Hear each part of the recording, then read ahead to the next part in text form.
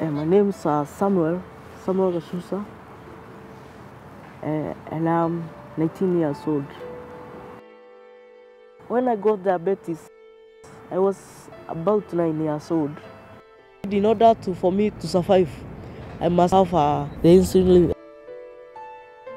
My mother was not able to manage to purchase for me the insulin, so sometimes I could even stay without. I have been experiencing many problems.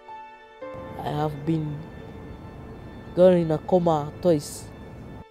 I have been done operation to be remove cataract 2 times in both of my eyes.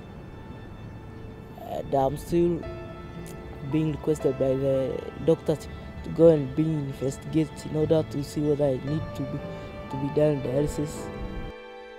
We'll do your best, but I'm still struggling to work upon life and go up with it. And I stay just like a person without even hope.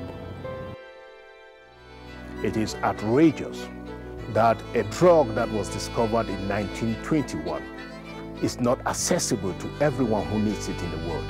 In fact, it is unacceptable that children should be dying because of lack of access to this life-saving drug, insulin.